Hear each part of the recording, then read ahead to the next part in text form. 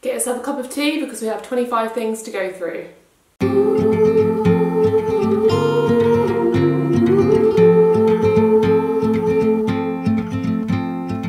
So I think that there's a common misconception that when you try to be more eco-friendly or when you try to be more sustainable, then you end up spending more money and it's going to cost you a load of money, so it's completely just not something that you're able to do. When actually the reality is the opposite. A lot of things that are eco-friendly actually save you money as well, and they kind of go hand in hand. So I wanted to share those things with you. I have 25 of them, so I'm not gonna talk anymore here, and let's get straight into them. So number one is to give up bottled water. Not only is bottled water ridiculously expensive, but also the amount of plastic that is used is through the roof. Marketing has unfortunately led us to believe that we need to be drinking bottled water because it's safer and it's healthier for us, when tap water is still drinking water. If you're worried about drinking from the tap, then you can get a water filter or a water distiller at home and then just use your own reusable water bottle when you're out and about.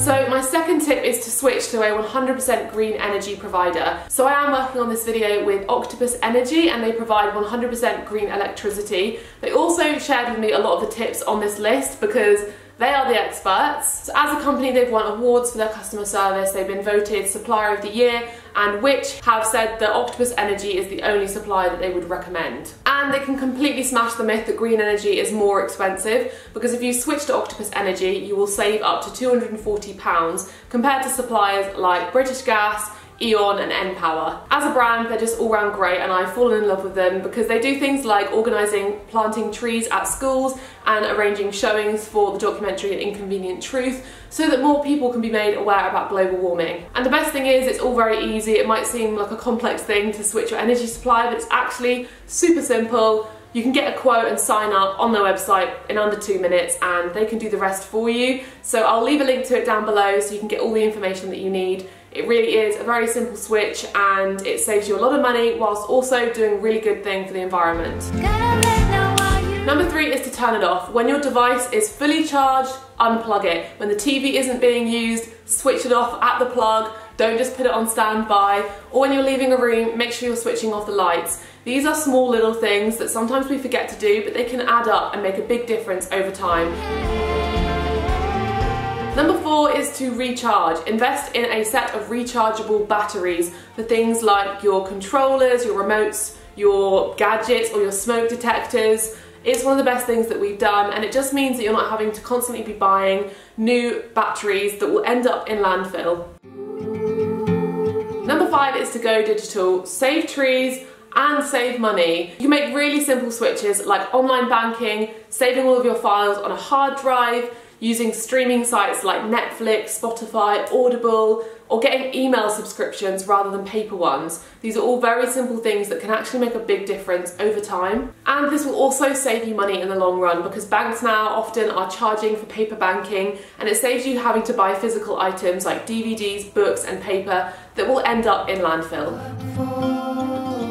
Number 6 is to cold wash. You don't actually need to wash your clothes in hot water in order for them to get clean. There are lots of laundry detergent brands now that are advising you to switch to a lower temperature when you wash your clothes, and it will save your money as well. You won't have as high bills for all the hot water, while you're also doing a favour for the environment.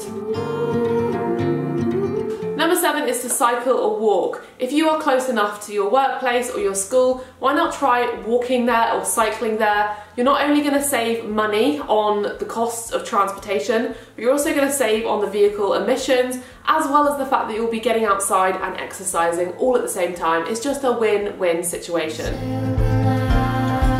Number 8 is to eat less meat. As a vegan, I know that when I made the switch to eating no meat anymore, my food bill went down dramatically. Meat is very expensive, and it's also very damaging to the environment. In fact, reducing your meat consumption can be one of the most dramatic changes you can make to your carbon footprint. And I'm not saying you have to go vegan overnight or go vegetarian overnight. Just start incorporating more vegan and vegetarian meals during the week so you're eating less meat overall. Number 9 is seasonal fruit and veg. So when you're going to get your ingredients for your vegan and vegetarian meals that you're going to be enjoying now, try and pick seasonal fruits and vegetables to put into those meals. Buying in season just means that you're purchasing foods that are at the peak of their supply. It therefore costs less for the farmer to harvest, and also less time and less distance for the food to make it to your supermarket or your local shop. Number 10 is to bring your own bag. In the UK, I'm so happy that they've started to charge for plastic bags. It's been a year or two now, can't remember how long ago it was, but it's a really great incentive to make sure everyone's bringing their bags, and it's going to save you money because you're not going to have to pay 10p every single time you go to the supermarket and you don't have your bag with you. Less plastic bag usage means less plastic in landfills and less plastic in the ocean, which means less harm on animals, on sea life, and on our environment in general. So number 11 is to install a sink water aerator. Octopus Energy advised me of this tip, and it's an amazing one because it reduces heavily the amount of water that's coming out of your taps. So all it does is it reduces the amount of water by filling it with some air. On an old-fashioned tap, up to 15 litres of water can come out in just 1 minute. When I read that, that blew my mind. But with the sink water aerator, you can reduce that to around 6 litres a minute, which is such a big dramatic change, and it really puts things into perspective. So definitely consider doing that. You'll reduce on your water bill, also on your hot water, as well as helping the environment because you're not using as much water overall. Number 12 is to use a drying rack to dry your clothes. In the UK, this really is the norm. Most people dry their clothes on a drying rack. But I know elsewhere, maybe in the US, a lot more people use dryers or tumble dryers to dry their clothes typically. So get a clothing rack or clothing line for outside, and you will end up saving a lot of money because tumble dryers are really expensive to run and they also use up a lot of energy. So number 13 is to take less showers. I think there's a common misconception that you should be showering every day and you should be having long showers every day, washing yourself really thoroughly, when actually it's not really that good for your skin to do that. You should give your skin a break because you're just washing off all of its natural oils constantly. I have one long shower a week, and I also have shorter showers in between. So when I get back from the gym, I will just tie my hair up and have a really quick shower, like 3 to 5 minute shower, and I'm good to go. So rethink if you're having really long showers, wash your hair less, try and have quick jumping out showers, and maybe on some days when you're not doing a lot, just don't take a shower at all and just bask in your grossness. Although I don't think it's very gross. I probably shower 5 times a week. Don't know if that makes me gross, so be it. I've said it before and I'll say it again, think before you buy. The less you buy, the less you consume, the less money you spend, of course, but also the less impact you will have on the environment. And we really don't need everything that the media convinces us we do need, so just think twice if you're having a little bit of an urge to do a bit of online shopping late at night.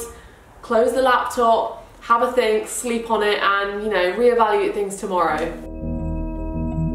So this leads me on to number 15, which is to buy secondhand. So if you do need to buy something, then try and get it secondhand first. Most of my wardrobe is from charity shops and I've thrifted it. Similarly with my furniture, most of it's secondhand. And I also really do try to look for things like electronics, like my camera. I try and get those secondhand if I can. It's a great way to save a lot of money, as well as getting really high quality things, often things from charity shops, and secondhand furniture is way higher quality than if you were to get a similar thing of a similar price new, because one man's trash or one person's trash is another person's treasure, and there's enough trash on this planet to go around for everybody.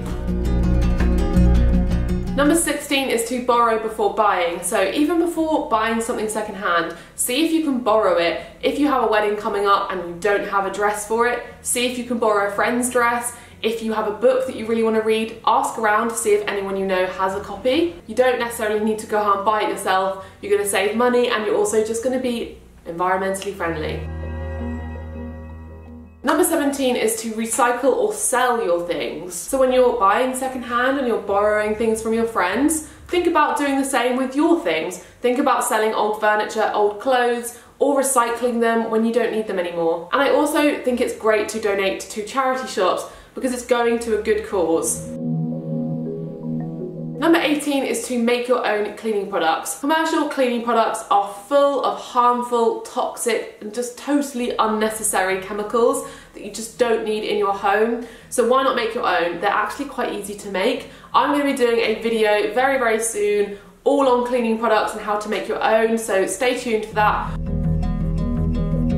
Number 19 is to replace your light bulbs with energy saving light bulbs. Yes, they are more expensive when you buy them compared to normal light bulbs, but that is because they last a lot longer, they use up a lot less energy, and therefore they will save you money because your light bulbs won't be using as much energy. So they're a really good switch to make. Number 20 is to ditch paper towels. I've honestly never used paper towels ever since I've moved out of my parents' home because I think they're completely unnecessary and also they cost money. It's just pointless. When you have a cloth, you can use that to wipe up everything, so get rid of the paper towels. Number 21 is to compost your food. You can compost your food whether you have a garden or not, but in particular if you do have a garden, it will save you money on buying fertilisers and compost. And if you didn't know already, if you put your food in the bin, it doesn't compost when it goes to landfill because the air can't get to it.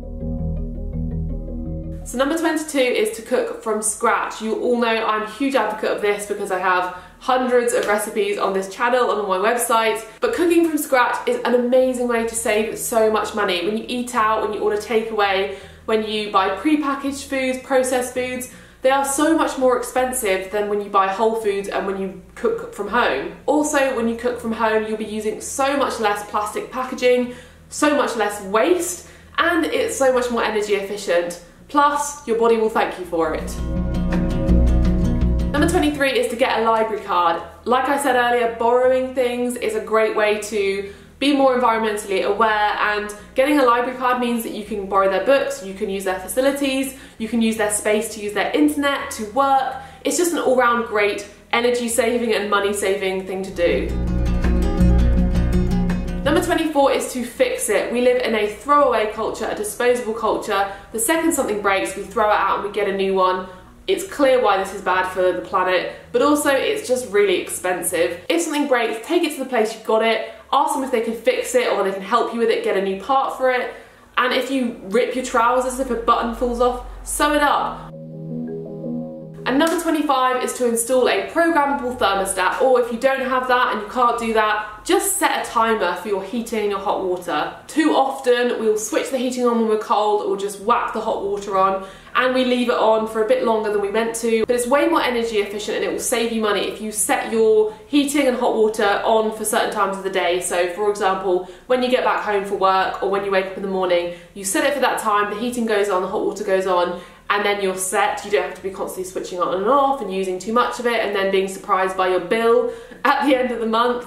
This is a really easy switch, but it makes a big difference. So that is it, that is all my tips. If you have any more, I'd love to hear them so we can all help each other out, save some money, while also helping our planet together. Also, definitely check out Octopus Energy down below. I think it's an amazing thing to do. It makes me feel so much better that everything in my home is being powered off of renewable green energy, and you can do the same and it will save you money in the long run. So yeah, definitely check it out. Everything's linked below, all the information is there. And I will see you in my next video. Bye!